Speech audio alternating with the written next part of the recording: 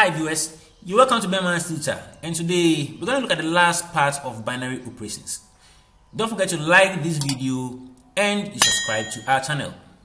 Well, so when we talk about an identity element, we are looking at any unique element E from R under a given operation such that when you operate A on E is the same as operating E on A, which gives us back our A for all A from R. So when you pick any number and you add it to 0, you pick any number A and you add it to 0, you get back that number A. And also, when you multiply A by 1, you get back A. So, because you add A to 0 and you get back A, and you multiply A by 1 and you get back A, we say that 0 is the additive identity and 1 is the multiplicative identity. Well, so that's basically what an identity element is. Let's move up and look at what we mean by an inverse element. When we pick up any element A to the negative 1 from R under any given operation, we say that A is the inverse of any number A from R, such that when you operate A on its inverse, it's the same as operating the inverse of A on A, and we get the identity element E. And always don't forget that we use E to represent the identity element.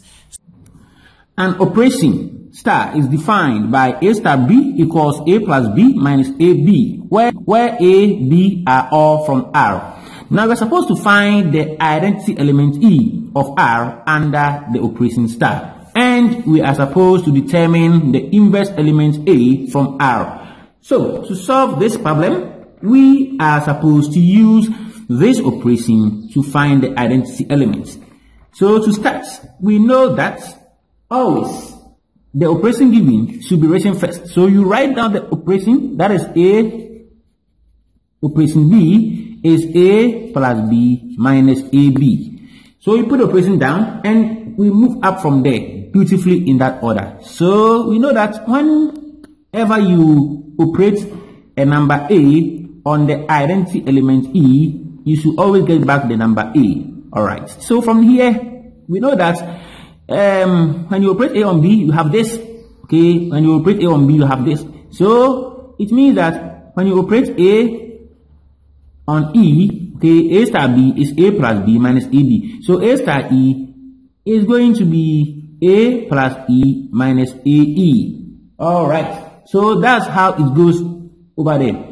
So because you know that A star E is giving us this, okay, A star E is giving us this, everything that is here, then it means that in place of A star E, we can put this there, okay, you can put this in place of that. So now it means that we have A plus E minus AE should give us our A, okay.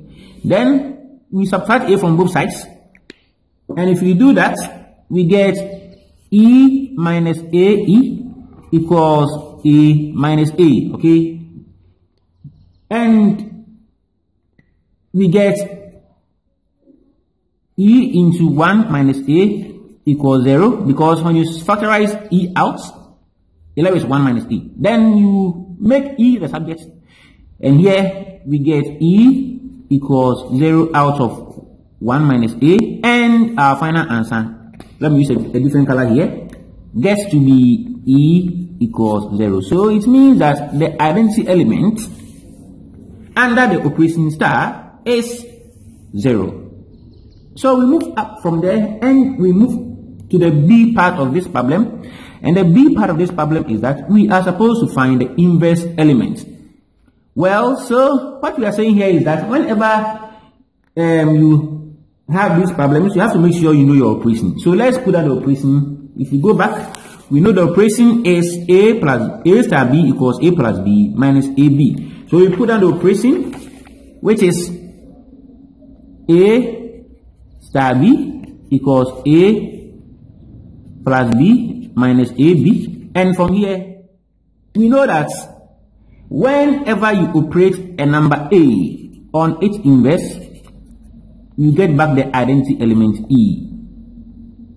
Right, so we move up from there, and you know, from our previous calculation that we made, we saw that E is always equal to 0. So we substitute it over here, and we know that A star A inverse is going to be, so we know A, when you operate A on H inverse, is going to be A plus H inverse minus A times H inverse. Well, so from there, we know that A plus H inverse minus A times H inverse should give us 0. That's what we are saying here, because you know A inverse is A plus H inverse minus A inverse. So by substituting, if you put A inverse there, which is here, if you put this here, and if you put 0 here, then that's how you get. So you make sure you make A inverse the subject of the equation. So now we have this. So if you subtract A from both sides, we have A inverse out into 1 minus A, that's by factorization, equals negative A. Well, from there, we see that, let's use a different sheet here. We see that we are making A inverse the subject. So we can divide both sides of the equation by 1 minus A. And what do we get? We get A inverse equals negative of A out of 1 minus A. And this becomes the inverse under the operation star in the given domain. Well, we end here. That's basically the algebraic way of calculating the inverse elements and the identity elements whenever you are supposed to solve those problems. Well, make sure you like this video and you subscribe to our channel. This is your boy Ben from BenMathTT, and I'm out.